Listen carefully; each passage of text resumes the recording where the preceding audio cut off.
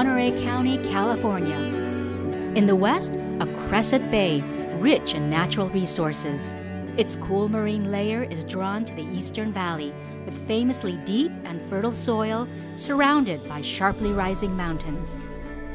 Like most productive regions of the United States, Monterey County is a beacon of opportunity and the American dream, attracting laborers and entrepreneurs from around the world looking to harvest the bounty of the county. Japanese, Chinese, Portuguese, Mexican, and Italian immigrants made the county a world fishing and agricultural powerhouse.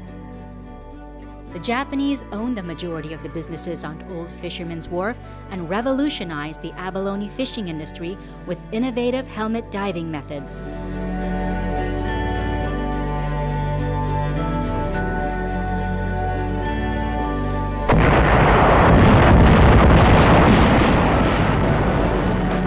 War kept the canneries humming and the railroads packed, though the community and the economy suffered with the forced internment of Japanese American citizens.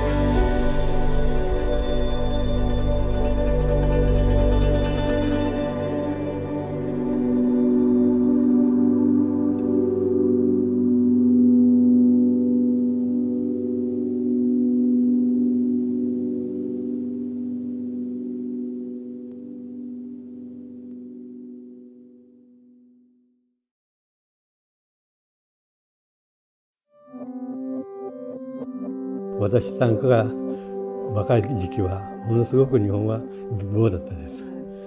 1日働いて約、100升が300ドルぐらいね、300円。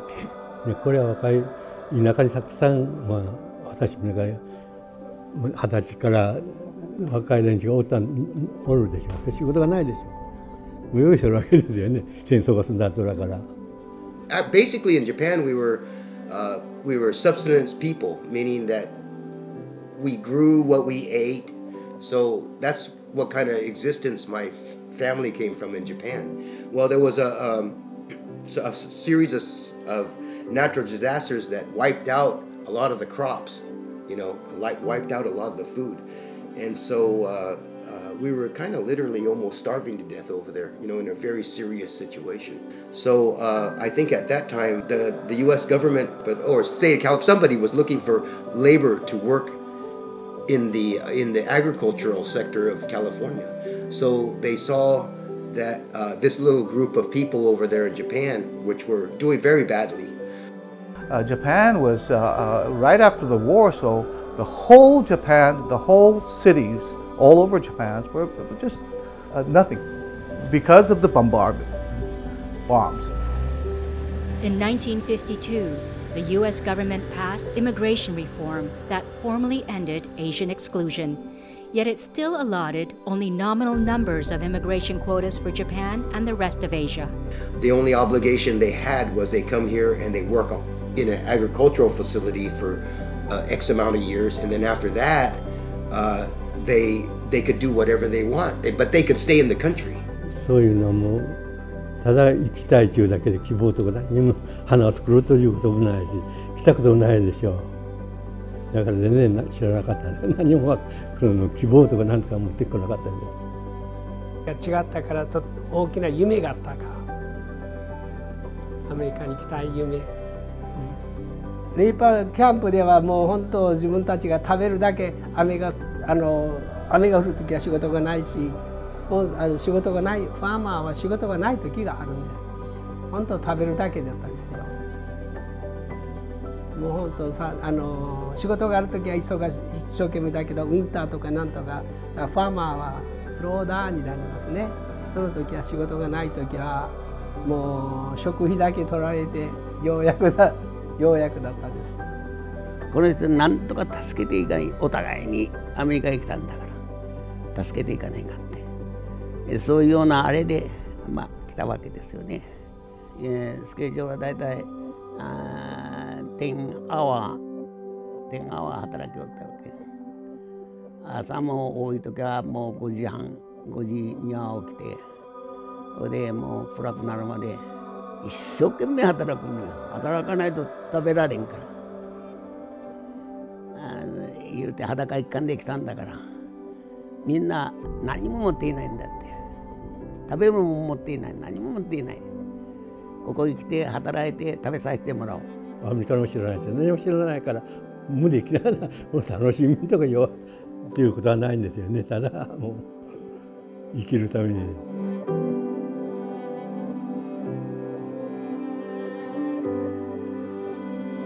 After their work contracts ended, an enterprising group of men pooled their resources under the guidance of Yoshimi Shibata, a successful flower grower from Northern California. Prosperous Japanese-American leaders were actively recruiting their countrymen to learn about this burgeoning industry in California. Ted's father, Zenichiro Uchida, was an important leader in this movement. His speech always included, make sure you work hard, you build your asset, build your castle, and make sure you have your kids go to great schools and great education, become a lawyer, doctors, CPAs, businessmen, leader of the community, and part of the American dream, part of the American middle and upper class. And that's what he's preached, was to become part of America, part of the great American dream.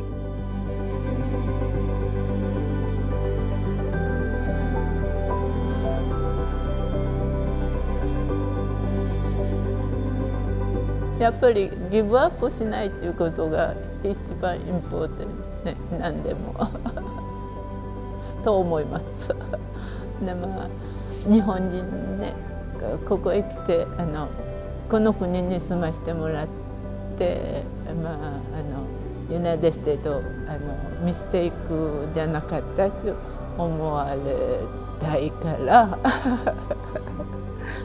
子供やら孫ね、ちゃんと迷惑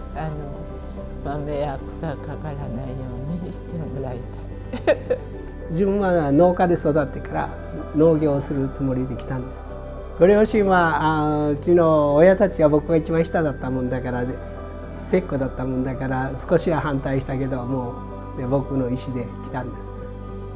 その夢は一生懸命仕事をして儲かることだったね。アメリカに来た時はもうとっても素晴らしいとも思いました。はい。And they chose the Salinas Valley just because of the weather. My dad said that they looked all over, California, and this was the ideal place. And I guess the land was fairly inexpensive too.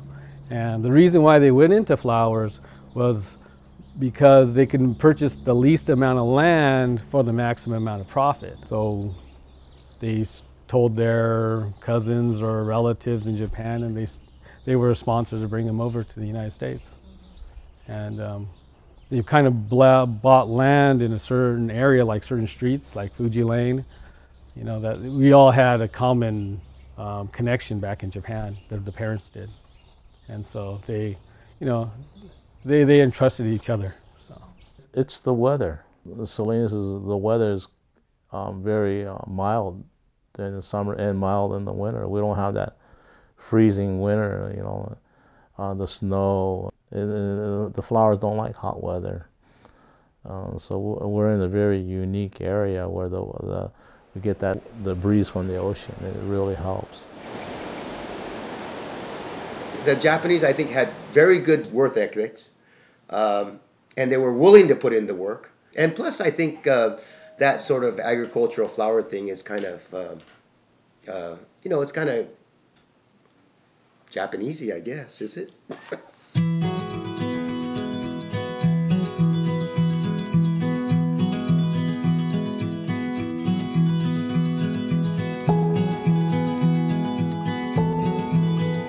With land and bold ideas in place, arranged marriages were organized to start families and build their community.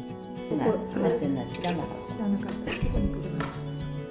う遠い親戚だけど、遠い親戚だからもう会ってはなかったけど、うちの親も知ってるし、半島嫌な人知ってたから、だからそれを信用してきたな。そんなの緊張も何もしなかったね。楽しみにしたね。その間ね、手紙あれしたりしてだったんだけど、わあいやいい人だと思いましたよ。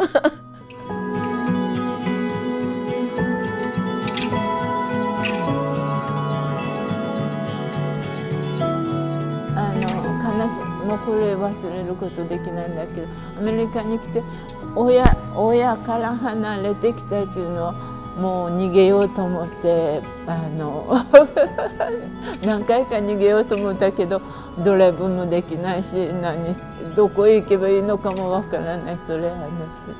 そして日本ではグッバイもう帰ってこないって言うて大きなパーリーをしてくれてこっち来ていたから帰れなかったのね。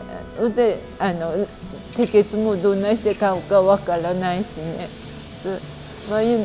ユナイテッドステートを見たら本当にびっくりしてナイス国と思ったけどMan, you know, they were tough. Even the moms, I mean, the moms are really tough. The fact that, you know, not only are they working in the greenhouse, they're taking care of the families. Compared to the current generation, I think we're soft. 本当にね、女の方は大変なんですよ。仕事もしなくちゃいけない。家のこともしなくちゃいけない。子供も見なくちゃいけない。4人で作ったのよ。プラグミだったけど乗ったよ。ハウスの上に。一生懸命だったね。仕事せんけ食べていけないから。そしてまあこんなの日本のね人が見たらどうするかなと思って人に見せたくなかったね。どのくらい続いたかね。働き人をほら雇って雇うまでが4人でしたから。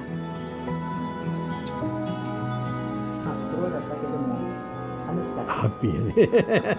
誰も干渉しないでしょ。自分たちだから働けばもう自分のものをレジしたりする。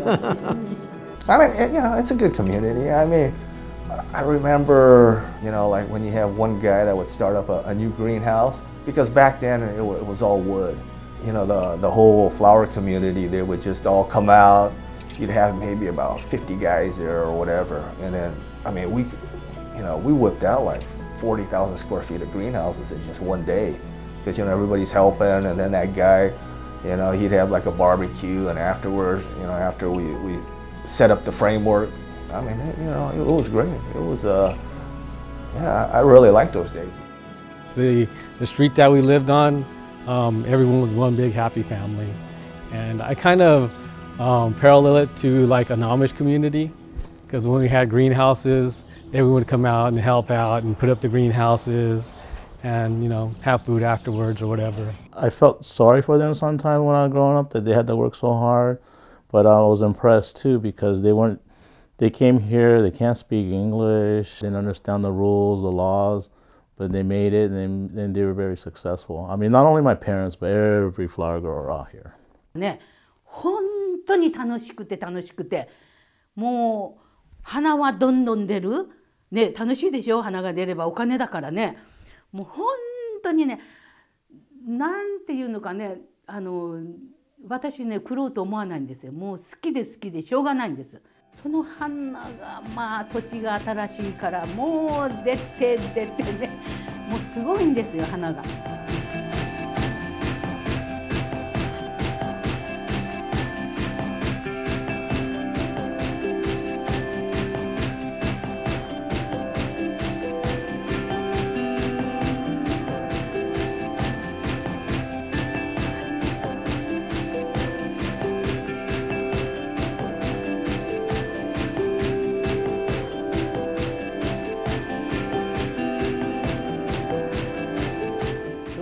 ね、まあ、ビジネスがだんだん自分たちは英語もわからないのにどんどん大きくなってねえ信じられないでしょ。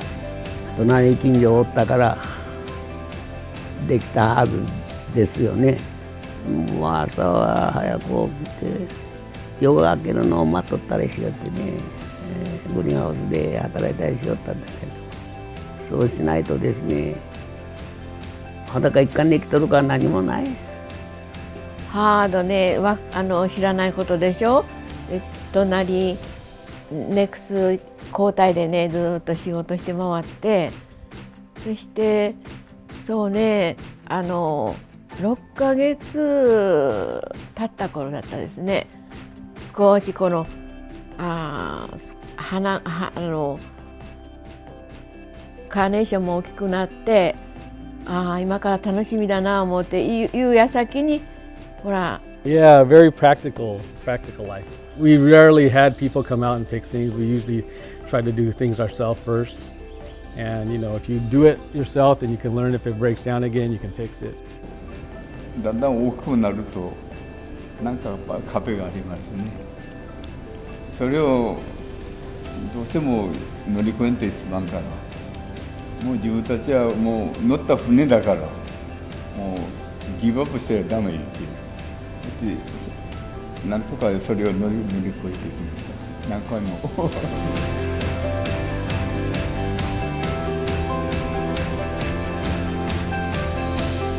主人が高圧線にかかって入院7週間したでしょ。そしてもう夜も昼もないのよね。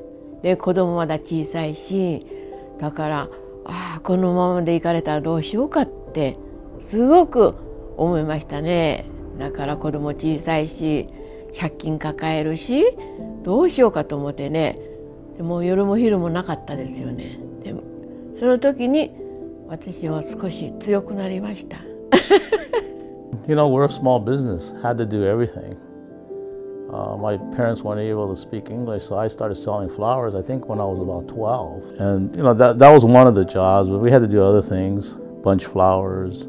We even had to spray. I had to spray pesticides in the greenhouse when we were little kids, pick weeds, rake. I mean, everything. We had to do construction. Later on, we started doing all the electrical and the plumbing ourselves, just to save money. Did everything. We did everything. Plumbing, electrical, the bookkeeping, the sales, even the oil change, change the oil, drive the tractor. It was just everything. We had to do everything. As when I was probably about 7 or 8 years old, I was tall enough to reach the tables to bunch flowers. My sister and I, it was kind of expected of us. So we really, we complained a lot, but we did it. And so did everybody else. So it wasn't out of the ordinary. I thought it was tough. It was unfair. I mean, because my friends in town, they go, "Hey, Glenn, what do you want to do? You want to do something this weekend?" And they're doing checking out movies or doing this and that. Yeah, you're out there working. So, but did it help me in the future? Yeah, I think it did because I don't mind them working. If it's something needs to get done, heck, you just do it. Like on the certain street that you lived on, we're kind of like extended families. So there's always someone to hang out with, friends. So that was a lot of fun. Some days I just didn't want to work, and I would, there's been days I just take off. But I didn't have anywhere to go because the other kids were working themselves. Oh yeah, it was nothing but work for us. It was not fun, it was work. Do this, do that, paint a lot of wood. We painted a lot of wood. We, all that stuff. We were down here on a camping trip. The everlasting memory was getting ready for the truck in the morning and staying up all night, bunching flowers all night so we could be ready for the truck at 7:30 in the morning because there was no hired help. It was just, the family. I really like doing it now. I mean, I really like doing it now. I feel right now my work ethics are very good. So, and that I attribute to my dad. We just did it. We would work maybe 8, 9 o'clock at night, and then afterwards we would get together with my neighbors. We'd be playing basketball, wiffle ball. This is at 10, 11 o'clock at night. We would get together and play because we couldn't play during the day. We had to work, especially during the summertime. All of us did.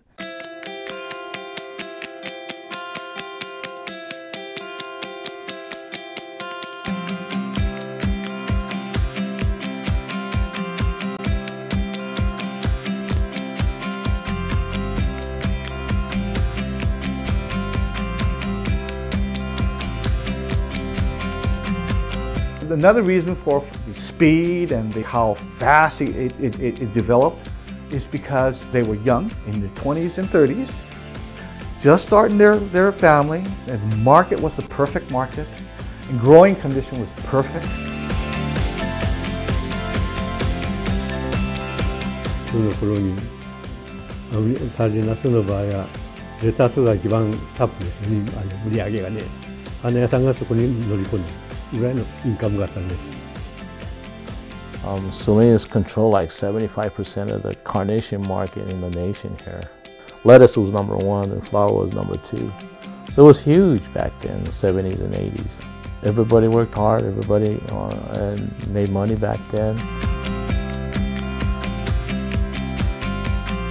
まあね、ちょっとでも欲が出てきて今のこの生活ができますけどね。